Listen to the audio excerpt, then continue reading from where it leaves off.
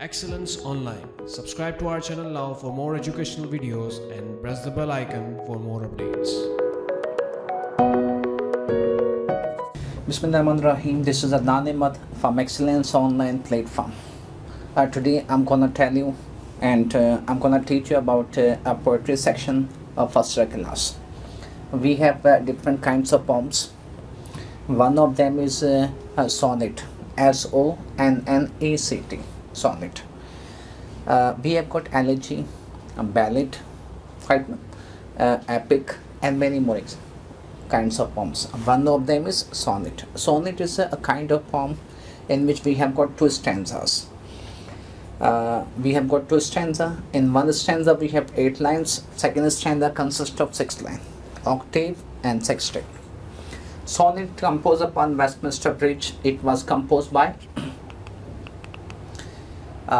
as you can see, it was composed by William Wordsworth, a poet of nature.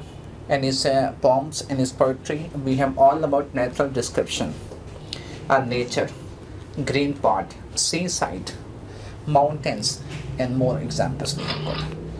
If we discuss about sonnet composed upon Westminster Bridge, first is structures of sonnets we are discussing. A sonnet, as we have discussed, it has 2 stanza. It is kind of poem. It has 2 stanza. One is stanza 1 consists of 8 lines. We say octave. Stanza 2 consists of 6 lines. Sextet we say. First we are discussing about William Wordsworth, poets. Let's see. First, a poet of nature we have got. Since class 9th or 10th, you have been discussing. You have been taught about poet. A poet of nature. Why do we say poet of nature? A reason is he is poet of nature in his all kinds of poems. He has natural description. According to him, human cannot live without nature. Nature teaches you. What does he mean by nature? It is not vividly clarified. Nature means mountains, seaside, green part, natural description. Second, we have beside nature, he is pantheist. Pantheism is a philosophy. Those persons, they worship nature. They accept nature as God. They are called pantheist. We have got a subjective poet. We have got 2 kinds of poet, 2 types of poet. One is subjective, second is objective poet. William Wordsworth is a subjective poet. But because most in his poem, he discusses is all emotion, sentiments, philosophies. He is not the objective poet. If we see in all his poem, he doesn't give you lesson, or he doesn't tell you morality. We do not have any object. Example, we have got Lucy Gray and Tintanabe and Lucy Gray in Daffodils. At the end of the poem, we will not get any kind of message. These all are the emotions, sentiments, and his feelings, which is subjective poet. In Urdu literature, we have Dr. Iqbal and Mirza Ghalib. Dr. Iqbal is objective poet. He never discusses his problems, his feelings, particular subjective feelings. He discusses about his objective feelings. Objectivity we have got. In English literature, we have got William Shakespeare, Matthew Arnold, and more poets and writers. Some of them they are subjective, some of them they are objective. So William Wordsworth is a subjective poet. Let's see, next we are discussing William Wordsworth. If you see all his poems, we have got rural themes. In very few cases he discusses about urban life. In most of the poems he discusses about rural life and green parts and villages, mountains, flowers. In all his poems, we have got one factor that is called subjectivity. He discusses his emotions, sentiments, his feelings. Emotions, sentiments, feelings are subjective. Emotion can be objective, right? But if we see in his poetry, we understood his emotions are subjective emotions. In all his poems, we do not have any kind of morality. In 9th class, we discussed about daffodils Then in first class Lucidity, we have got many more poems, but we do not find any kind of morality. These all are subjectivities. Let's see, we have got one example. You can see sonnet composed upon Westminster Bridge. Westminster Bridge, by the name itself, it's a bridge. It is located in London city. If you see it's the morning, early in the morning, the poet is standing over the bridge or on the bridge, is observing the situation. Early in the morning, the river is flowing. All our nature description we have got. See, we have got some examples here. One is we have got we will state two stanza. Stanza 1 we are discussing. Earth has not anything to show more fear. Earth means 7 seas and 7 continents. Has not anything to show more fear. Fear means beautiful. It's a kind of exaggeration we have got. Earth does not have anything to show more fear. Dull would he be of the soul who could pass by. Those persons, they will not get inspiration by this beauty. They have dull soul. They are dead people. The word does not have anything to show more fear, right? And means this bridge is more beautiful than anything else in the world. This word, 7 continents, 7 seas. This word does not have anything more beautiful, right, to show as compared to this Westminster Bridge. Those persons, they do not get inspiration by this beauty, but early in the morning beauty, natural description, this location, sight, scene, they are dead people. They have dull soul, according to William Wordsworth. A sight so touching in its majesty.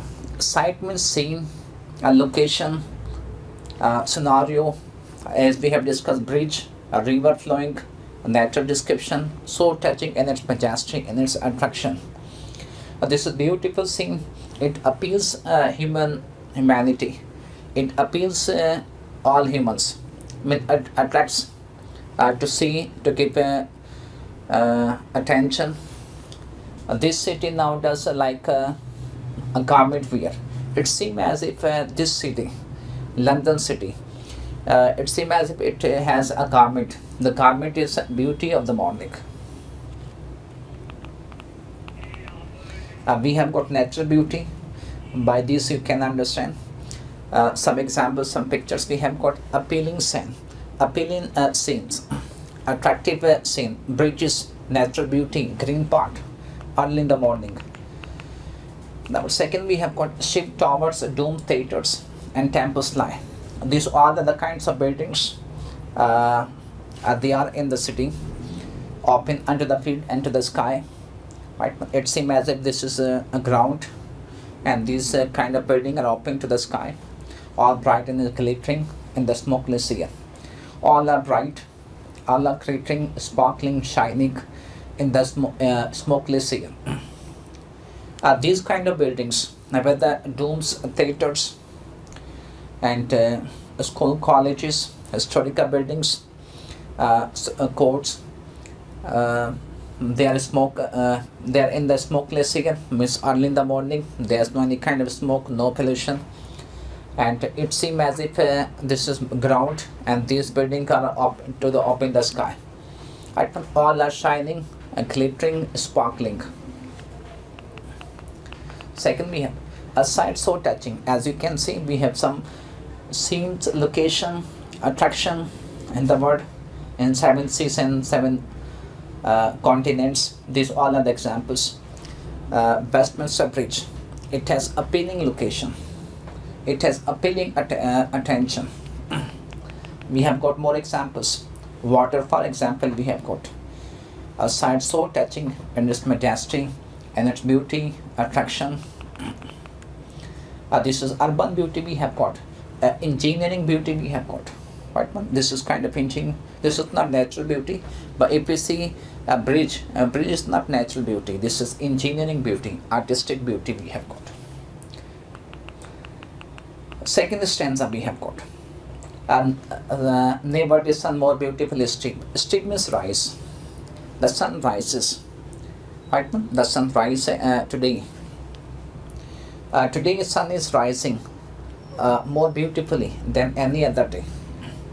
It seems as if sun is shining more beautifully. This is kind of exaggeration. The sun rises daily, but today it's rises more beautifully. And its first stanza belly rock hill. The rays, the beams of sun falls on the mountain, the mount, on the top buildings. Never saw, I never felt a calm so deep. These kind of feelings I never saw, I never felt, I never had realization. First is time, early in the morning. Second is river flowing. Third, we have got the feelings of the poet. I have never observed, I've never felt, realized this kind of feeling as I'm observing right now, according to the poet. Sunrise and scene. Sunrise is always a appealing scene, right? So we have got two pictures. Sun rising, we have got. Another example we have got. Early in the morning, sun is rising. Again, a kind of affection, a beauty, appealing element in human nature. Another example we have got. The river glides at his own sweet will. Glide means flow. TH means ES.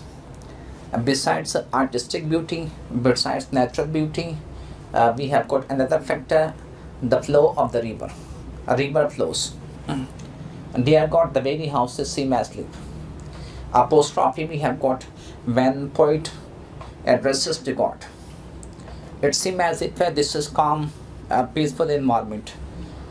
Besides human, the houses they sleep. We have got two meanings. Whether we have houses means human, still they are sleeping. In London city, it was early in the morning, and all that mighty heart is still lying. Mighty heart means London city. Lying means it doesn't start its work. Implies still are at rest. Workers still are at their home. They are taking rest, and this beauty cannot be enjoyed by huge number of quantity. Why? Because still they are on the bed. This is all about stanza 2. In stanza 1 we discuss natural beauty. In stanza 2 again we discuss natural beauty, artistic beauty, engineering beauty. These all are the feelings of a poet. Again we have got subjective thought, emotion, sentiments, feelings, no morality we have got, right? We will discuss questions and answer. A river, a flow. The river glides. One example. Another we have got. The river is flowing and people are standing there. They are observing, they are enjoying. A river glides. Natural beauty we have got. Now questions we have got. Expected question. First question we have questions means single idea, main theme, message, moral of the poem. Right? What the message, moral of the poem. First moral is this is sonnet, all about beauty, all about nature. Here we have little elements of urban, bridge beauty, morning beauty, or river flow beauty. This question. Number second we have got. You will be given a stanza, or you will be given 2 lines, poetic lines, elaborate them. These are 2 starting lines of this poem. Earth has not anything to show more fear. You will elaborate according to the reference of this poem.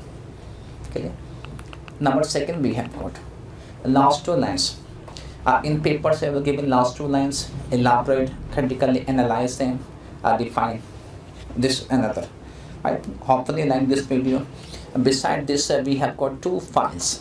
One is short questions, second we have got MCQs. Watch this video, understand this video, and for paper point of view you will get MCQs and short question. Thank you.